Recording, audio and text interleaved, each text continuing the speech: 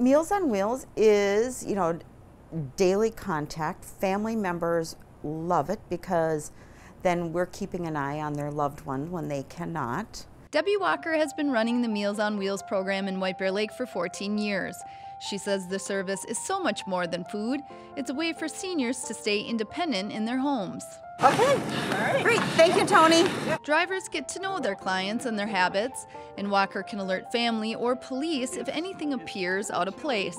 There was a package that was delivered to her front step, and she wanted to go out and get that package, but she waited until she knew that the route driver was going to be there in a few minutes.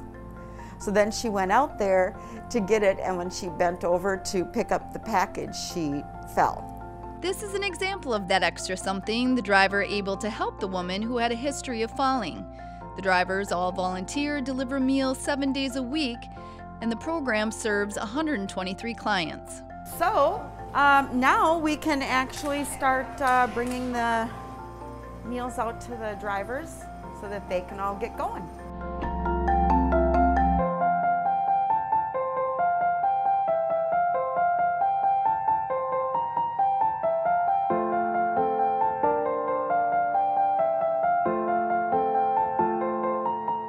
How are you doing today? Oh, pretty good. You? How was your drive? Good. Okay. That's good to hear. We're doing pretty good. All right. Thank you very much. You're welcome. You have a good lunch. Thank you, you too. All right. Hey, buddy. Come here. Get back here.